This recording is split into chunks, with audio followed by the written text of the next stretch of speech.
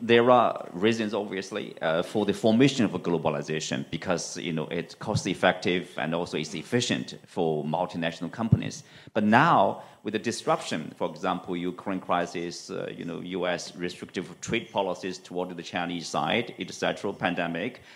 So for the multinational companies, they have to make some changes to adapt to the new reality. But then here's the question: can they be free from geopolitics? The effects of that? We should not exaggerate the risk.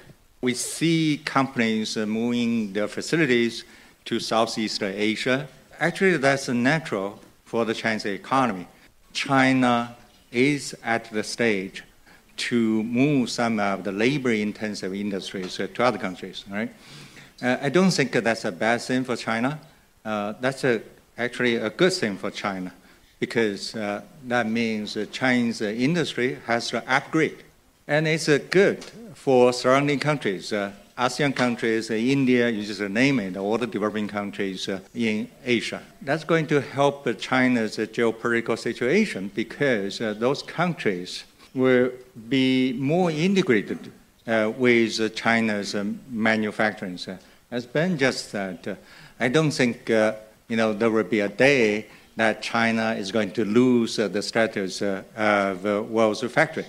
I really don't think, at least in the next 10, 20 years, China is still going to be the hub, the great hub of world manufacturing.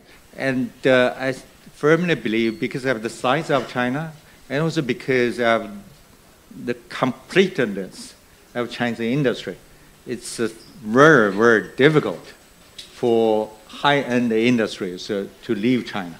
That's almost impossible, okay? This is a vast country, vast territory, vast population, like our foreign friends here. They still want to invest into China just because the size of this country.